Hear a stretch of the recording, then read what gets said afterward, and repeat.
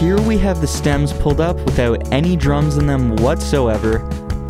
Just guitar, vocals, bass, piano, and this is what they sound like. Stay at home and watch the sunset, but I get up from asking, are you bored yet? Cool. And then we have the drum beat here. I just reprogrammed it in myself by just doing the MIDI of it.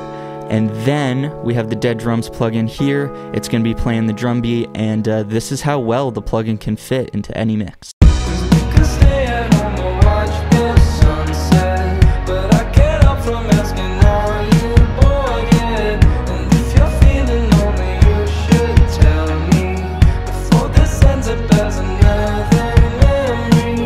There you have it. Great analog sounding drums with the click of a button.